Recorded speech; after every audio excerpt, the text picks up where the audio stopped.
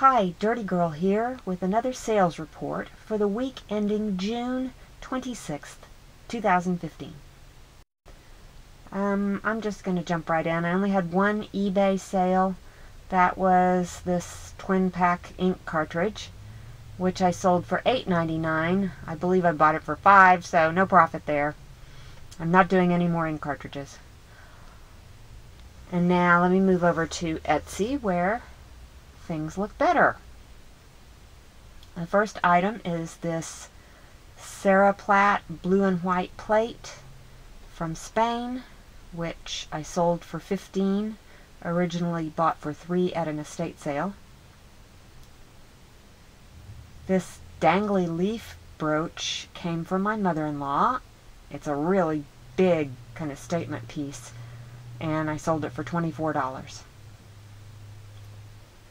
You may have seen this little mustard seed necklace in a recent haul video. I got it at the dollar table, and I sold it for $14. This guilloche enamel blue and white locket I bought at an estate sale for $7.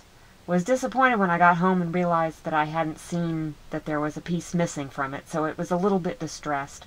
I sold it for $12, so I was happy to get a little profit from it. And I even got a nice note from the buyer after she got it, so that's good. This sterling silver Art Nouveau enamel dangle set of earrings came from my mother-in-law, so I paid nothing for that. Sold for $26. That sold almost instantly the second I put them up. They're some kind of Scandinavian design. This Vivaudou compact from France, I paid $6 for it at the flea market and sold for $28.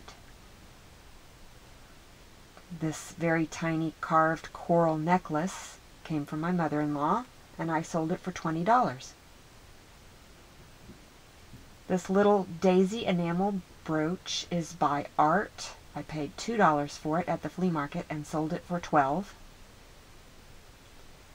And these cute little hanging earrings, they're little balls made of daisies, and they're very nicely made even though they're not signed, from my mother-in-law, and I sold them for $12. This Brumberger slide viewer I bought at an estate sale for $2 and sold for $15. These really big Napier hoop earrings are from my mother-in-law, and I sold them for $11. Seems like the Napier things, when I put them up, sell right away, so maybe I need to be asking more for them. This really cool shell necklace. I got this at the 2 for $5 table. I wasn't too sure when I bought it, but I just thought it was kind of cool looking, and I put a pretty high price on it, $28, and it sold, so that was cool.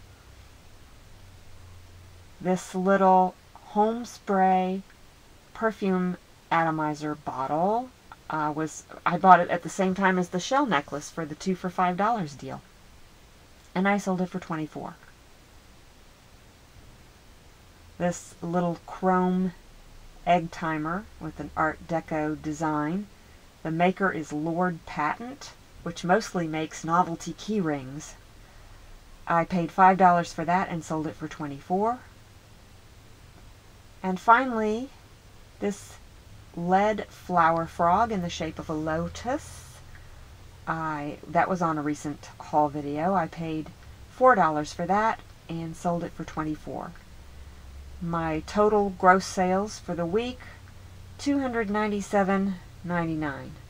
Not my best week ever, but this week is shaping up to be better, so I'm looking forward to doing the sales report for the next upcoming week.